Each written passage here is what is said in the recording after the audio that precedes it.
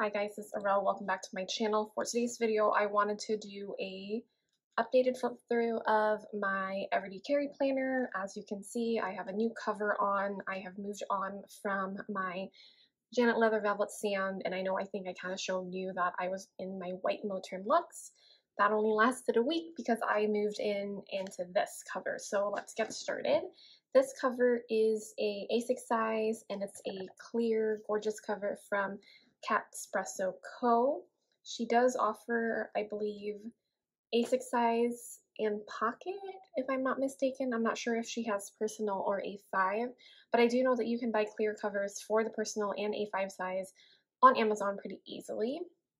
But anyway, yeah, this is super gorgeous. It is highly awaited, at least from my part. I've always been wanting a clear cover for the A6. This is actually the cover that I wanted to try initially when I was just starting out with A6, because I didn't want to buy the expensive covers yet because I wasn't sure if I was going to commit to this size, but obviously I did. But now this is a really good cover for me to kind of be in the in-between. I'm still waiting on my new custom from Vanderspec, so I think this is the best setup that I could have for now, and I kind of themed it for the cover that I'm going to get anyway. So anyway, so just starting out, so it's basically clear everything, and it does come with pockets on the front and the back.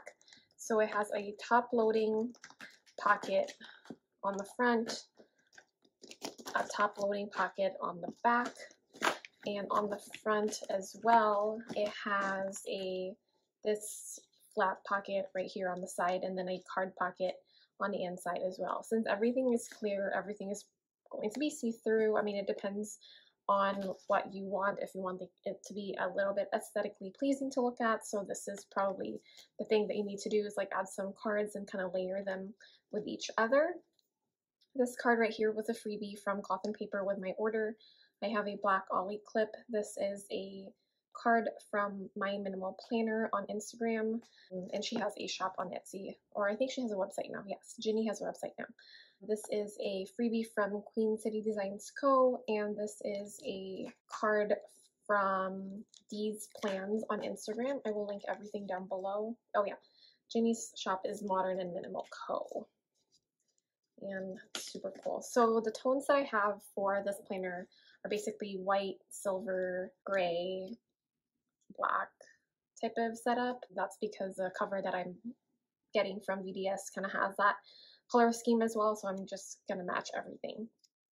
Okay, moving on. This is a dashboard from Catspresso Co as well. This is a dashboard that I have that I made myself on Canva, and it has my favorite quote from the movie Dead Poets Society. I love that. It's kind of like my theme for the next quarter, trying to figure out what my verse is. This is a acetate from Trendy Co.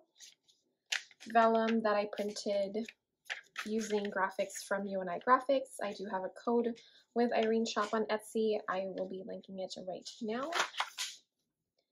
This is a yearly calendar from Cloth and Paper.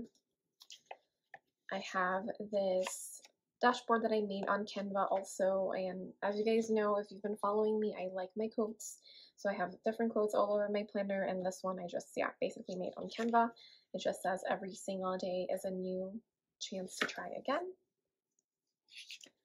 This I have on all my planners, I believe, and this is also I made on Canva. I still love it so much, that's why it's never going to go away.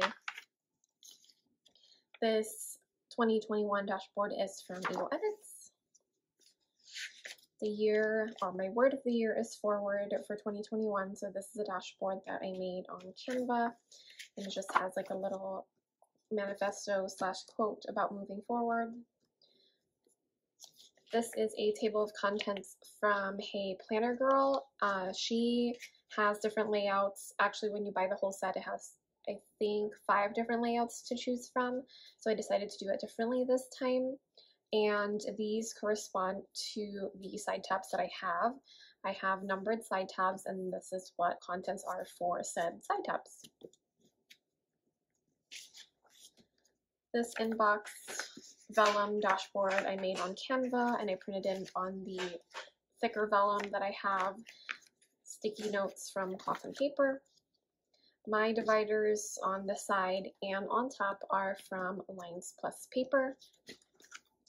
I have a sort of travel postcard theme going on for April, so I printed a bunch of these graphics from Canva. So they have just like different themes for traveling. Kind of just like give you guys a peek. So cute. So that's what I have as far as theme for April. This dashboard is from UNI Graphics. It just has like the section covers. This is from Tulle and Twine Co. I have this transparent and solid stickies from Cloth and Paper. This section dashboard also from UNI Graphics. And gonna move on to my monthly view. My monthly view hasn't changed. This is the custom that I had made from Simple and Trendy Co. It has my categorized to-dos, my calendar, the dates, and a key for those dates. Next is my weekly. The weeklies that I'm using right now are from Rosie Papeterie.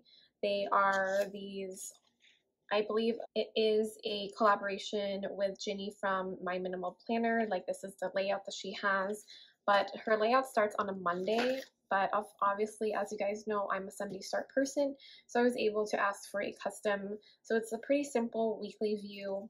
Let me show you guys this one. So it has, I've been putting in my important like to-dos or events right here on the actual layout for the week, and then I just have my running to-dos, priorities, and then actual space for next week. So these are my weeks so far. Loving this layout, it's super simple. And that is that. Next is my dailies, another from UNI Graphics. This is from Elmon Paper Co.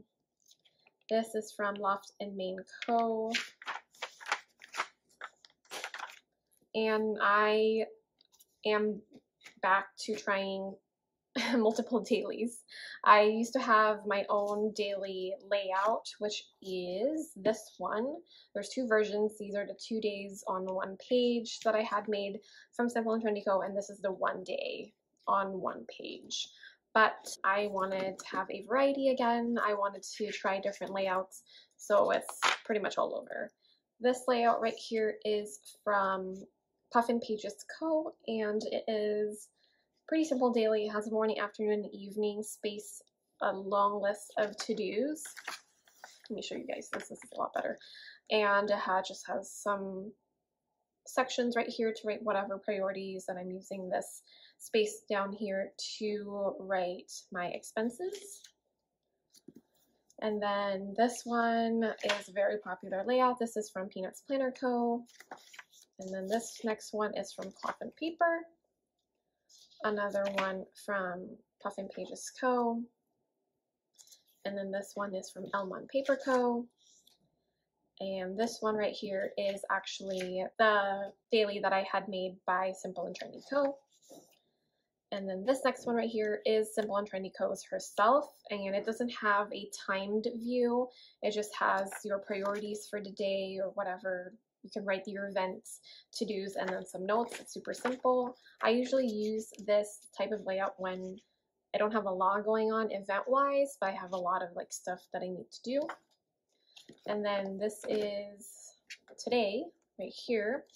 And this is the one, another custom that I had made by Simple and Trendy Co. It's simple, super simple. It's 2 days on one page. There's still times on there, short list of to-dos, expenses, and my favorite moments. And then I think those are the ones that I've been using. And this one I haven't used for this month yet, but I used it beforehand. This is a 2 days on one page by Peanuts Planner Co. And I believe that is it. Next is my feature log. I have these two stickies. This is from Cloth and Paper, and this is from Poi and Hun. They're transparent.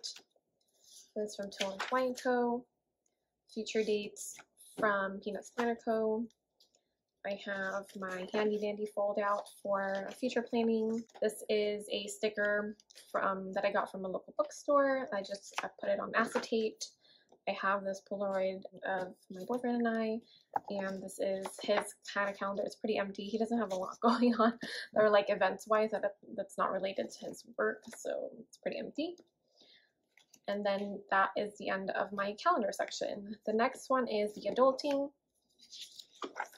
which is my finances. I have the spending rules that I made. I have a freebie version of this that's linked in the description box if you guys are interested. I have 3 versions. I have the oldest version, the minimal version, and this version. 7 baby steps from Sequence and Paper. I also have this freebie, 10-step formula for financial freedom. Sticky notes from Urgent One UK. Vellum from UI Graphics, or Graphic, and then I printed it on vellum. Calendar from EO Edits. And then I have my bill tracker. This is from Peanuts Planner Co. It is her yearly tracker, and I just wrote down the bills that I have and then the dates, and then just marking it off if I paid them. I don't write the amounts on here because the amounts are written in my extension. I have several tabs with icons on them. The icons are all from Honey Inked, and these stickies, these are from Planner Press, actually. I have this order tracker insert from Simple and Trendy Co. It is a custom. If you have her order tracker, the usual one has, instead of the source, it has the amount, but I don't write the amounts on there because I do write them on my expense sheet and my extension, and I write it on my daily pages anyway. So I just write here what source or which card that I use to pay for that purchase. And then next is my important section. I have these reoccurring tasks, adulting tasks, so just have this like checking it off whenever I done it. And then this next page that I have is my apartment information and my car information, so I'm not going to show you guys that. And then next is this dashboard from May Paper Co, and I just added some stickies. This is from May Paper Co, Cloth and Paper, and then these 2 are from Planner Press. And that is the end of my adulting section. The next is my brain dump section. This is a vellum, I believe, that I got from Michaels. This is from L'Estetica on Etsy. I have some Originate One UK.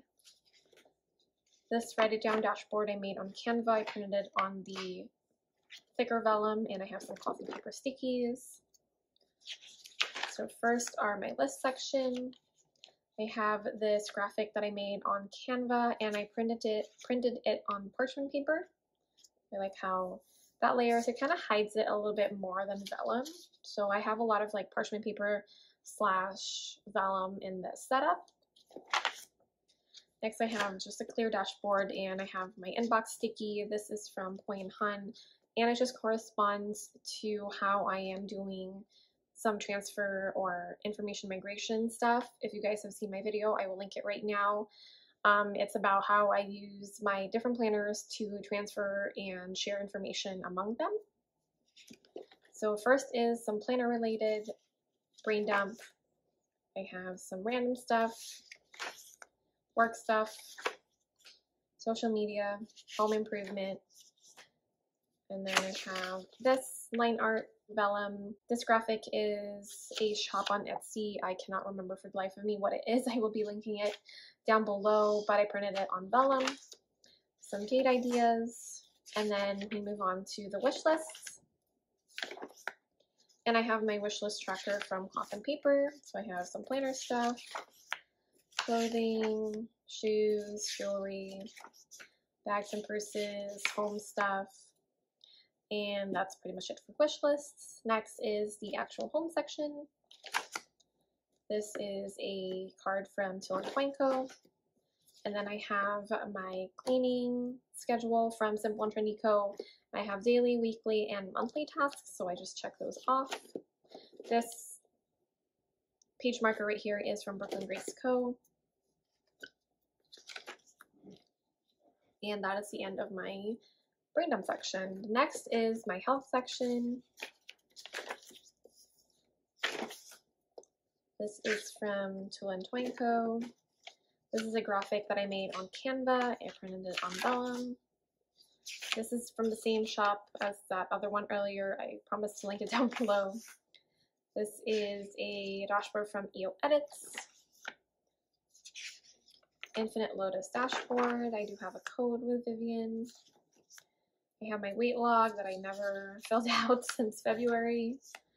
And then I have my meals. I have this meal planner custom from Simple and Trendy Co.